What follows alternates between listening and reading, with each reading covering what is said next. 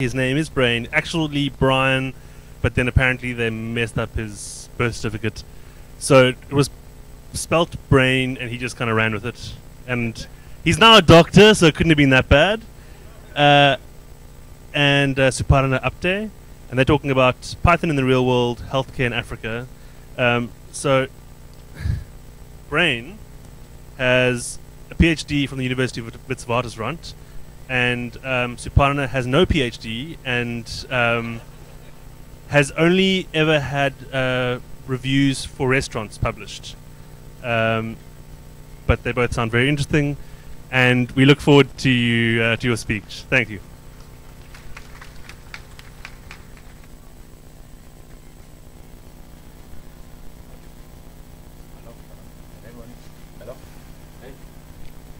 Hello? Yeah. Oh, they kicked me out of I'm just gonna scream. Hi, my name. Okay. As he said, my name is Brain. Yes, Brain. And then this is my colleague Suparna. We develop software for a company called ThoughtWorks from our offices in Bloemfontein in Johannesburg. And today we're going to present to you guys how we used a little Python app to combat a really big problem in Africa and the world. And hello. Okay. Have you ever been sick? Who has? Nobody? Very Oh, we have, yeah, healthy bunch of people. Is it Cape Town weather? Yeah. Okay, so what do you normally do when you get sick? You got sick, you took your medicine, you took your rest, and it was fine, right? Everything was fine, you were back to normal, rocking. But imagine that if the medicine you took was fake, you wouldn't get better. You would make more people around you sick. But did you know that 1 in 3 medicines that are sold in Africa is fake? And they are in fact chemicals that can be life-threatening. Shocking. So, when we say fake medicals, they are not just sugar pills, right? So, there are some chemical tests that can be done to confirm the authenticity. But they are not completely reliable because these fake medicine producers are smart. They put just enough chemicals to pass the test, but not enough to fight the disease. And they are made to look exactly the same. Can you tell the difference? Which one is fake? Which one is not on the top? Anybody? No? They look exactly the same. They are often packaged and labeled similar to the real ones. But they are manufactured on the side that looks something like this. Yeah, see how unhygienic this is? The chemicals are mixed up without any medical knowledge whatsoever. And they may have harmful concentration of the drugs. So, they cause like around 100,000 deaths every year in Africa. The situation is dire. Enter Bride and Pedigree from Ghana. They wondered how we can solve this problem using technology, and that's when they engaged ThoughtWorks. This is how we approached the problem. So first, who were our key stakeholders? Innocent people in remote areas, some of them who don't have.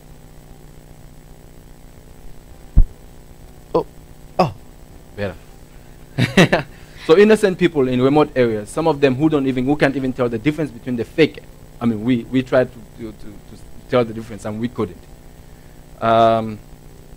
Pharmaceutical companies who don't want their brands and names associated or tarnished by this fake medication. Who else is affected? Retailers, distributors who don't want to be part of this chain, but generally are even unaware that they are part of this chain, killing people in the community.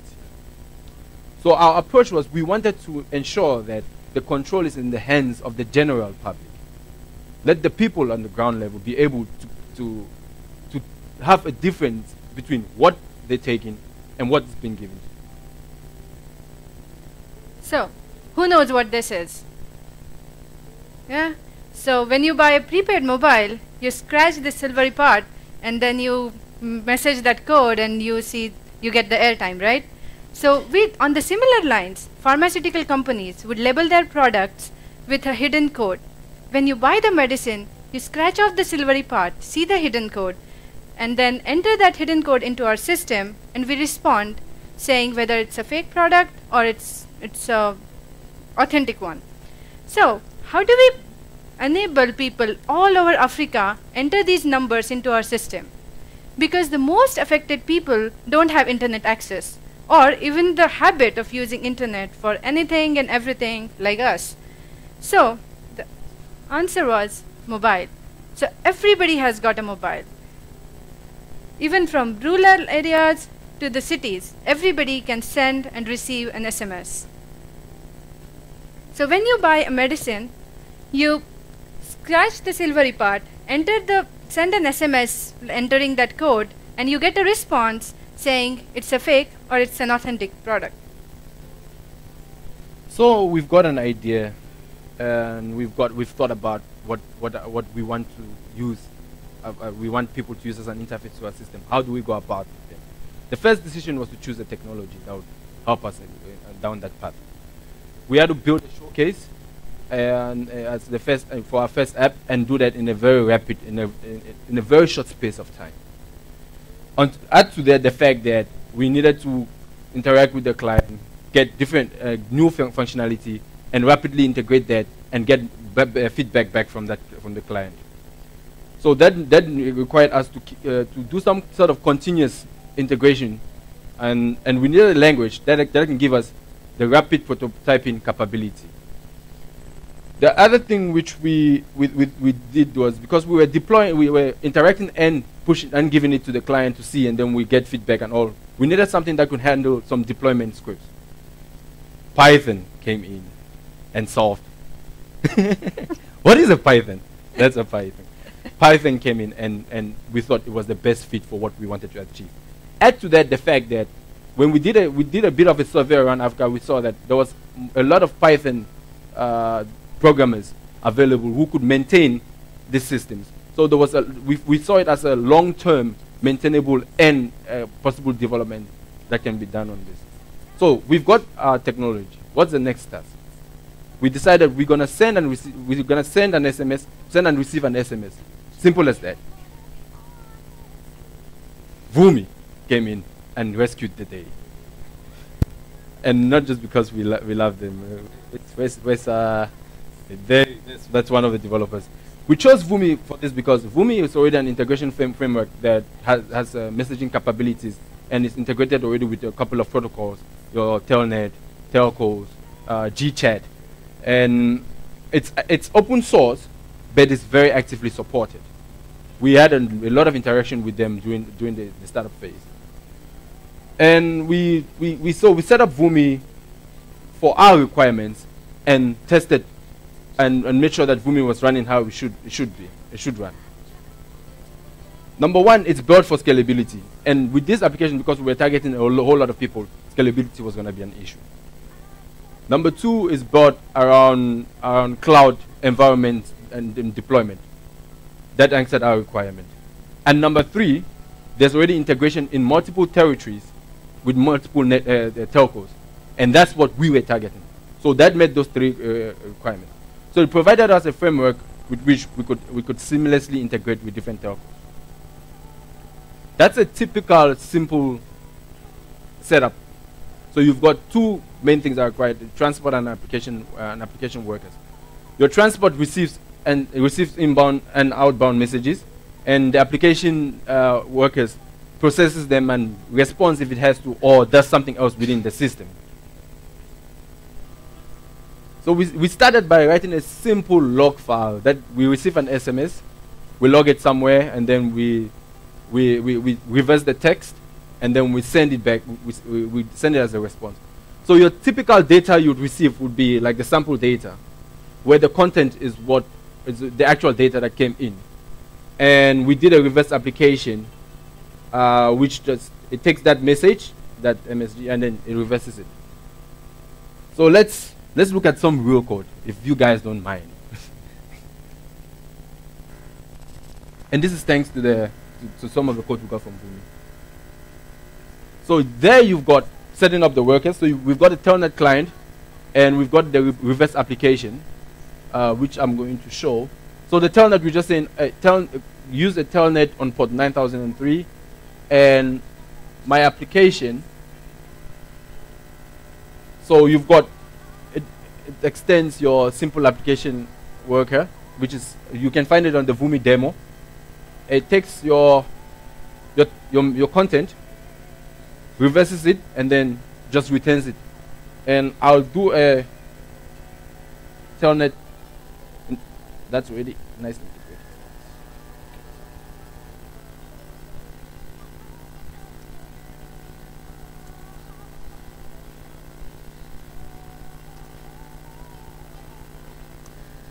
So that's my app running, so I can put whatever I want. And all of this took us a few minutes to set up and run, integrating with the telnet.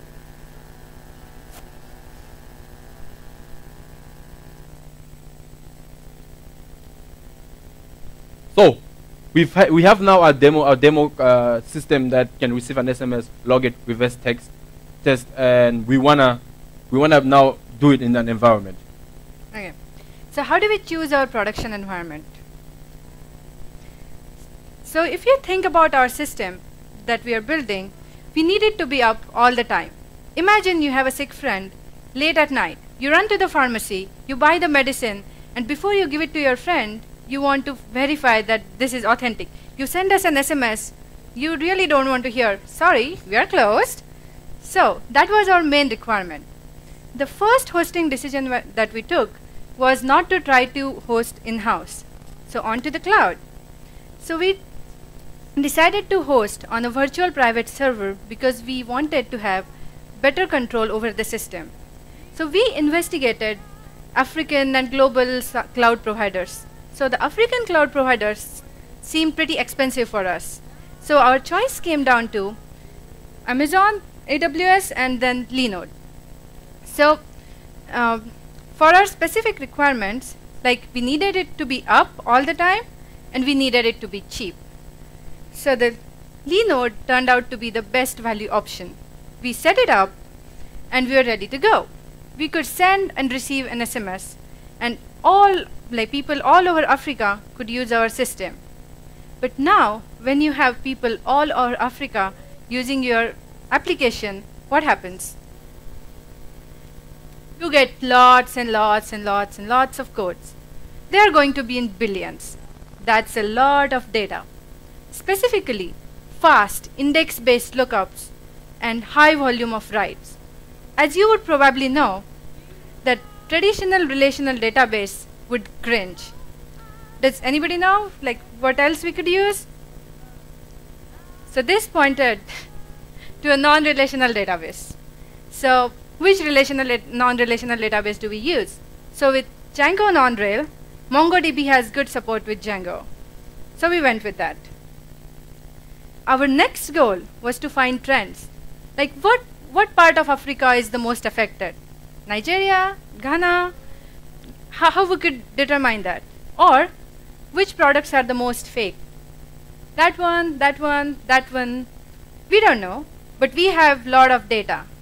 So if we could use that data to find these trends, then it would be great.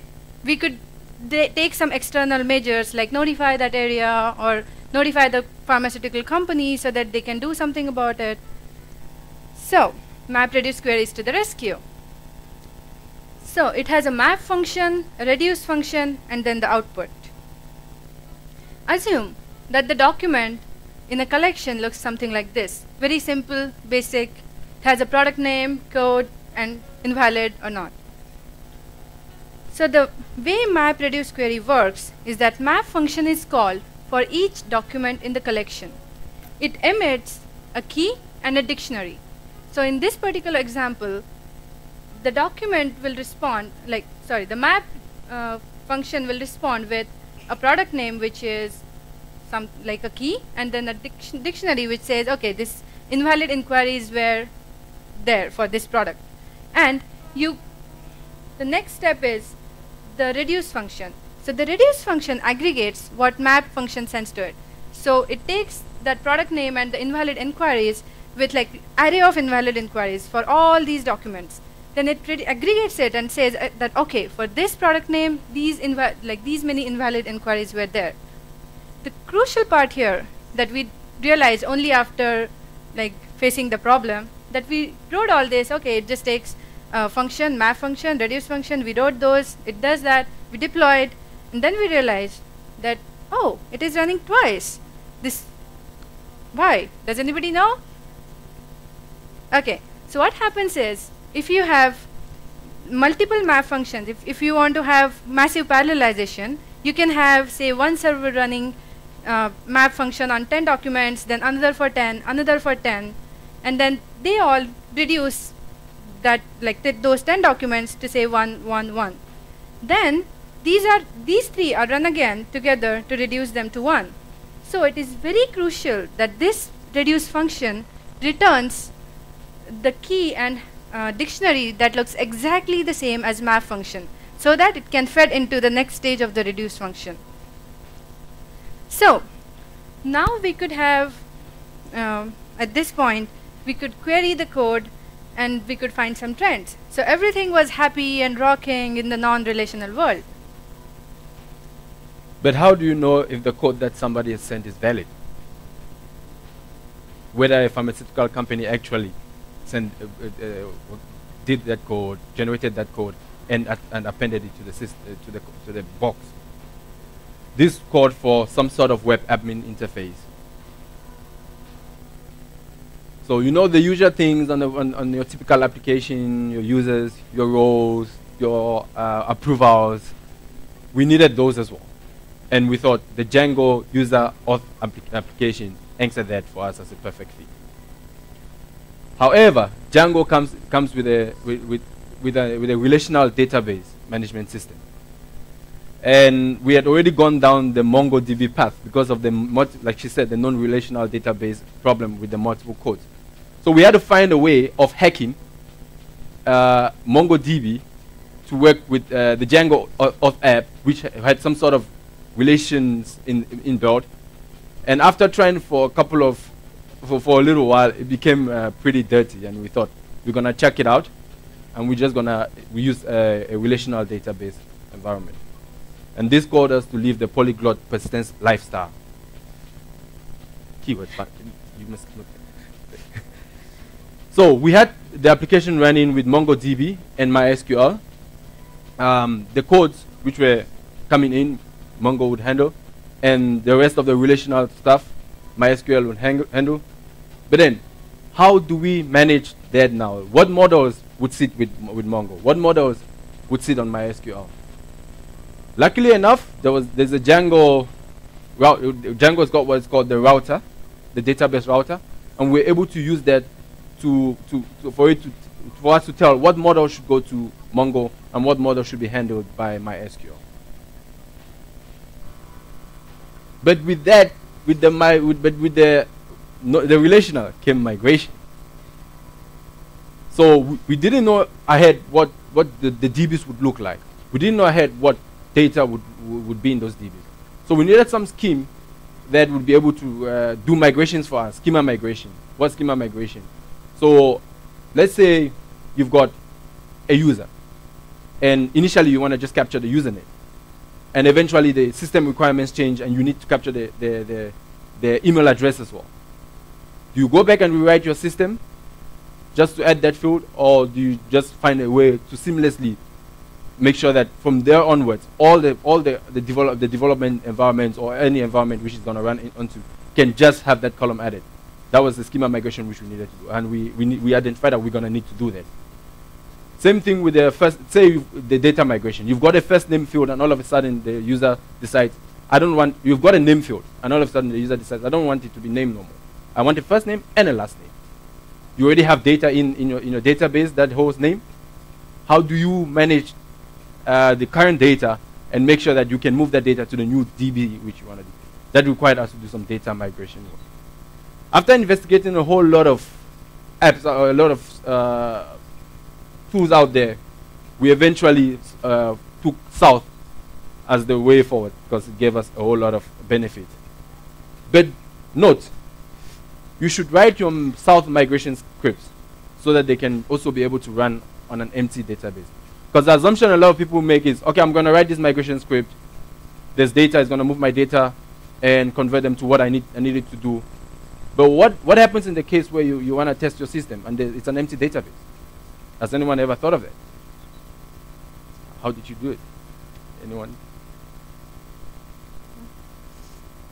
So it's important that do not just write your migration script with the assumption that you've got data always.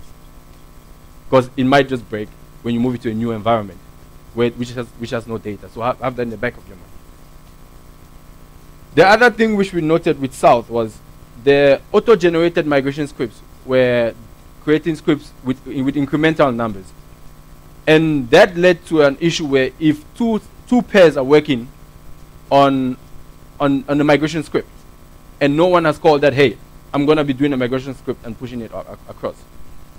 We then generate migration scripts with the same number, and when it's trying to migrate, it's confused which of them is the right migration. So we came up with a Kleenex box as our migration token. Whoever had the Kleenex box had the right to do the migration. Not very healthy, but no one got sick. Whoever had that box did the migration, and until they handed the box over, no one was allowed to write another migration script. Someone pinched our migration box, so we came out with a migration ball. Yeah. Has anybody used non-relational databases here? Yeah. So you faced for non-relational database, you don't really have the problems of schema migration that much because it doesn't have schema, but it does have some problems because, as he said, if you want to have like name and then you want to split that and have first name and last name, then all your previous documents which are in that collection are going to have name, and they don't have first name and last name. So there are multiple strategies. One is you just run it in the background and say before the deployment and keep the name and also duplicate first name and last name for all your previous documents, or then like whenever you load the document, like say you start storing first name and last name for new documents, all your old documents still has name, but whenever they are loaded for the first time, you change it with first name and last name and you save it back. So yeah, it doesn't really need these kind of migrations, but it had some other strategies to deal with that problem. So okay, so let's recap what we have so far. An SMS comes in, Vumi sends it to the application. The application does some processing, tracking, analysis, and then it sees if the code is valid or not. It sends it back to Vumi, and Vumi sends it back to the user using SMS. So this application started taking a long time to respond to Vumi. We quickly realized that to send a yes or no response for the code validation, we don't really need to do that analysis and tracking part. That is something different, so that can be separated. In this case, does anybody have any ideas? How can we handle this? Anybody?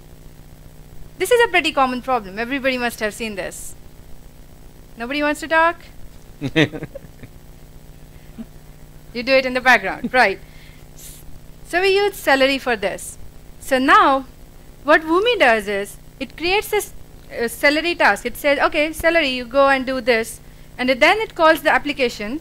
And then the only thing application does is checks the validity of the code and sends it back, which is blazing fast. So let's talk about celery a bit. So celery is a distributed asynchronous task queue, not only for Django. So what that means is, whenever you create a celery task, the worker, one of the workers, parallel workers, are going to pick it up. And then they are going to do that task. And the distribution of tasks to the workers is handled by a message queue. So there are multiple options for message queue. Anybody use anything? Redis? RabbitMQ? Yeah, another option is just using MongoDB. So when we were comparing those, the main problem we had was number of parallel tasks. So as we have seen before, we are going to have lots and lots of code coming in, and we are going to run this task, like one task per code coming in. So when you have Redis doing it, it performs fast when you have small number of parallel tasks, but as it starts growing, Redis performance starts going down. So we decided to go with RabbitMQ, whose performance is good for high number of parallel tasks. So Celery makes asynchronous parallel processing pretty straightforward. So you instantiate it with a broker using AMQP. So AMQP is a protocol that is used by RabbitMQ. It's an open standard for all messaging middleware. Then you create a Celery task. Pretty straightforward. You just define a method and you label it as a Celery task. So all this method will do the actual ingesting, like tracking, analysis stuff, and then you start the workers. Now you need to change your Vumi code to send, like, actually call that Celery task, and then move on to calling the application without waiting for this guy to finish. So the another usage of Celery was we needed some cron jobs. For example, if you are running a map reduce query, that takes a long time, but we don't want to do those queries whenever a user requests for the trends. So we wanted to run it in the background and say, okay, run it every minute and store the results, so whenever user requests for it, you just have it ready. So even that was easy. So we just defined the Celery task as the previous one, and then you actually run the query, and you define the Celery bit schedule to say, okay, this is the task, and this is the schedule every 60 seconds. That's it. So pretty straightforward. So we haven't covered a very important piece yet. Can anyone guess what that is? Okay. Not quite. Test.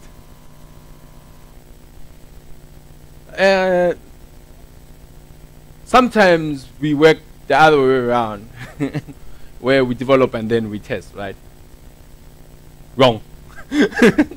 You'll hear more about that in the TDD in Python talk, Python tutorial tomorrow. But we'll just talk a little bit about tests, how it applies to our context. If you want to know more about tests in Python, tomorrow Charles Haynes and Rachel, TDD in Python tutorial.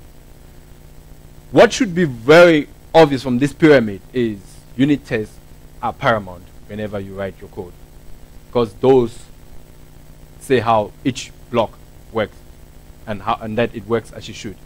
Then comes integration tests, that are the blocks working together as they should, and then functional. From a user's perspective, is my system doing what it should? And manual tests, we can't live without them because there's just some things which you have to manually test. But automated tests is very important. So let's start with the unit testing. We used Django nodes to find our tests, create and drop our databases, and to run the test for us. That was already available, and we thought that gives us a whole lot of leverage. But we needed to, we felt we don't want to hit the database all the time or create objects all the time or interact so much with our system because it will slow down a lot of things. So we went for mocking, and I love mocking like the cup says. So what is mocking? It's generally confused for helpers that for the testing environment. And sometimes to make a unit work, you might need other units and environment objects that can help you to make that unit work. So mocks can allow you to create objects of a class which have the behavior and state of that class without you necessarily hitting stuff in the class or hitting the DB. So you can kind of mimic hitting the DB without necessarily hitting it. But then there's three things which generally people interchangeably think is mocking. So I'll go through them. First one, mocks, which I've just described, that keeps the behavior and the state, and we want to track how objects are in our test. Fake objects, which generally have a working implementation of what we want, but we do not necessarily want to track the state through the test. And stubs which so stubs just store information and spit it out at us. We don't care what they do after that. They just store and spit out information for us. But mocks are the only ones that allow you to verify the behavior of an object. So you want to check whether an object I created calls a method, and you want to assert that that method is called on objects. Mocks would give that to you, which the other two wouldn't. Okay. So now let's look at some functional tests, also known as acceptance test. So the first key thing to remember when you are writing functional tests is they are slow and fragile. But they do give you end-to-end scenario testing. So they are important, but you should have, like, if you have tens of them, then you are in good shape. If you have hundreds of them, then you are in for a maintenance nightmare. So the first problem we faced, that we wanted something which will simulate running a server, because when you are running a user scenario test, you actually want to run your server, like do some or simulate that user is actually using the application and then see if your application is responding it correctly. So live server test case provides you with that, but Django 1.3 doesn't have it. And we couldn't just upgrade to Django 1.4 because we were using Django non-rail, which doesn't support the 1.4 yet. They're working on it, but not there yet. So what we did was we just patched the live server test case into the Django 1.3. And so what is this part? This is our page model. Does anybody know what page model is? Anybody else?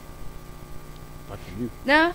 Okay, so the page model is a class that encapsulates the selectors and the actions that can be performed on a particular page. So for example, this login page model will have the selectors and the actions on login screen. So we are asking the login page to log in as the admin. So this is the login page. People have used Selenium before, right? So this looks similar, so like familiar. This is Selenium. All it does is finds an element and then simulates as if the user is typing the username. So you write these methods, and all these methods chain themselves. So all these methods return itself saying, okay, so you can change them. This login method does, like, okay, go to the login page, set the username, set the password, and click login, right? And then there are two options. The login can be successful or the login can be unsuccessful. So this is a pretty basic class, but you can split this login action into two parts, saying login successful and login unsuccessful. And then the login successful returns the matrix page, which is the first page that you land on when you log in. Or the login unsuccessful method can return just the login page, because it like you are going to stay on that if the login is unsuccessful. So if you go back to the usage, you can see that we use the page that is returned by the login page and by logging in, and then we call methods on this. So the main thing to remember whenever you are using page model is that the page model should always just do the action. It should never do the assertions. So you should never have the method saying assert that you can go to latency tab. The page model should always say, okay, go to latency tab. So do what user would do if he has to go to latency tab, and let the test do the assertion saying assert that the application actually took you to the latency tab, right? So the another thing, like another advantage of using page model is that you can pull out all the functionality that is common. So for example, you can see that this matrix page is inheriting from the logged in page. So the logged in page will have all the common behavior which all the logged in pages are going to have, like showing the username, logout link. So you do that. So you don't have to keep writing all your tests. All the tests shouldn't say that, okay, now I have to get the username, do selenium.find.element by id, whatever, right? So ouch. This is not Yeah. Uh-oh.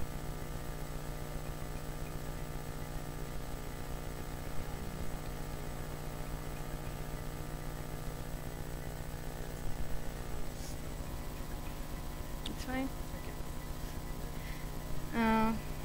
Okay. So this is how you pull out the behavior. So did anyone notice the functional test fixtures? Has anyone used the fixtures before? Encountered any problems with using them before? Yeah. What So- were they? So what so- were your problems?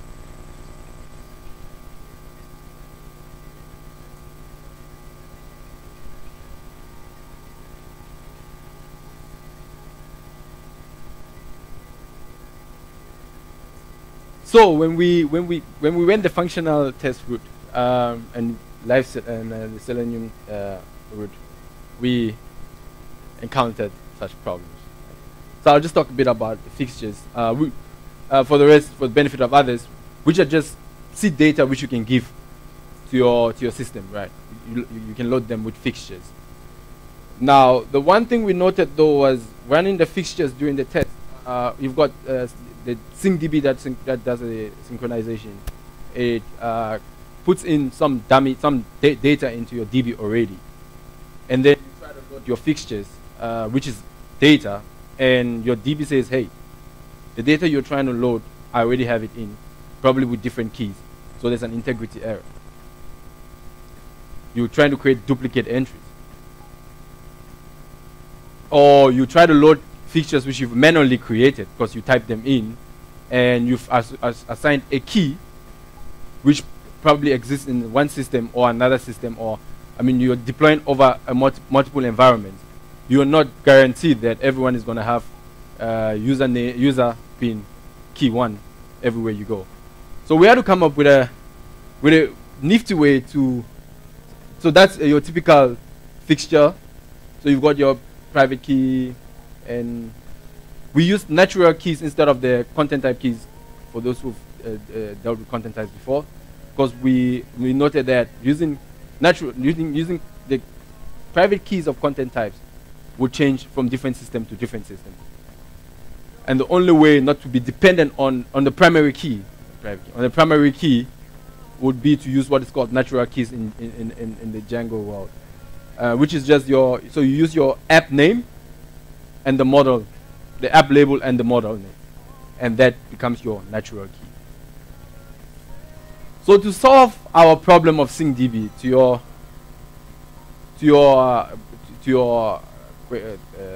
concern, so we found out that if you run the test, for example, SyncDB runs multiple times and creates the data.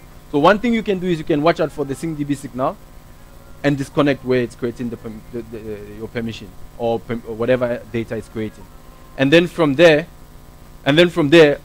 rely on yourself to load the data. The second thing which you could do to override your primary key issue was have some sort of release task that goes and takes care of that data which you don't need. It's actually seed data, and replace that data with the right data. That was. So we have everything. So this is our pipeline. This is what our pipeline looks like. So whenever somebody checks in the code, the first step that runs is setup environment, which, like, if you check in some extensions, new installed applications, it will do that. Then it will run the unit and integration tests, which are fast tests, and then it will use the live server test case and run the functional test. And the last part is deploy to production, which you can do by pushing a button, and behind the scenes we run the scripts to deploy to the production. And we also use the supervisor to manage our processes in development, and we've used it both in development and in prod. It was able to manage, monitor, and restart services which we wanted to. So the aim of this project was to empower people at a grassroots level with a technologically driven tool to be able to combat counterfeit medicine, and to also be able to trust the distribution chain from the pharmaceutical companies who don't want their names to be tarnished, because the end user has received a product which has killed people, and the end user thinks is the retailer, and the retailer thinks no, the distributor might have done, the pharmacist might have done something which the distributor might have done, which the pharmaceutical company might have done. So we wanted that whole chain to be a trustworthy chain, and we saw this as a means to make sure that people can both trust the chain and trust the medication which they're getting. And the Python and the Django framework was very helpful in us achieving what we have achieved. Thank you.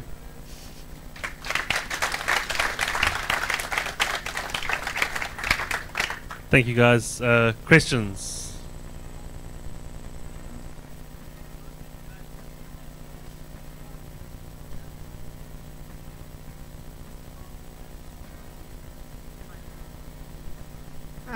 Yeah, so whenever the pharmaceutical companies generate those codes, like they use our system or they give those codes to us, we store them in MongoDB, and whenever somebody messages us, we mark, like, or we reply with like good response only once, and then we just mark it used. So if somebody responds with the same code again, we just say no.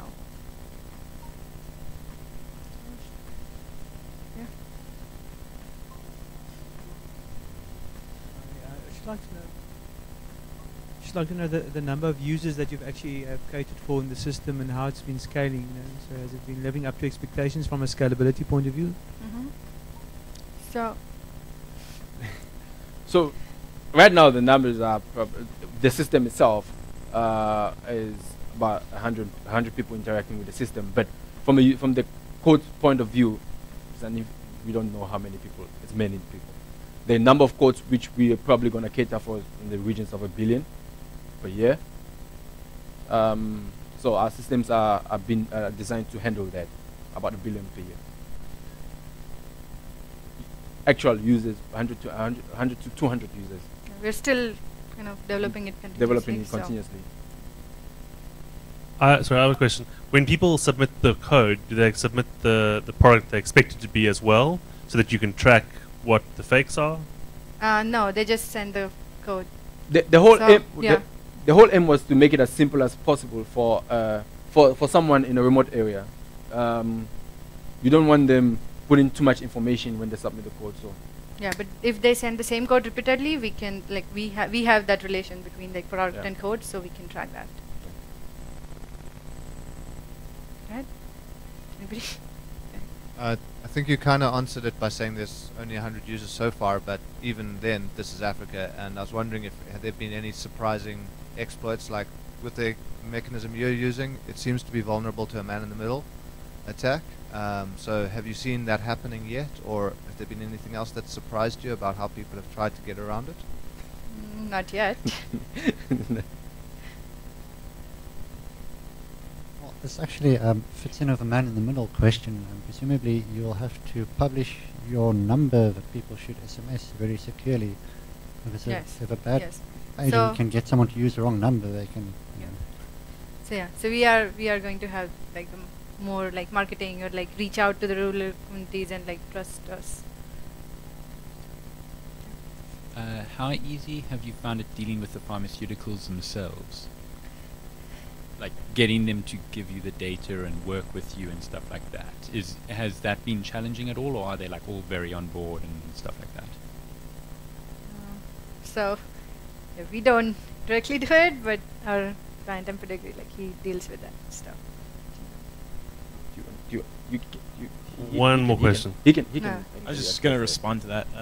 The nice thing is that when we're doing with that, we have kind of a person in each community that can interact with the distributors and pharmaceutical companies. That starts with a trusted relationship. So actually, we kind of sit in the abstracted away position, which is really nice. Whoever's question that was. Okay, one more question.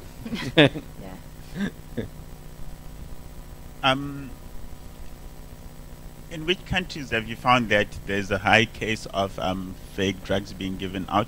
And have you managed to detect the source of where this problem is coming from?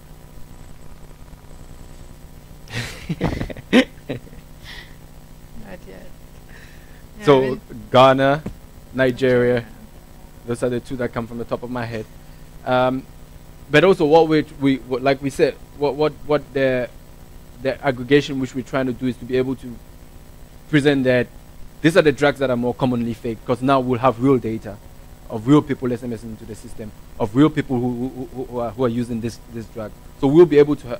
So right now it's more based on studies and things like that, but we would have real data, real people. Right.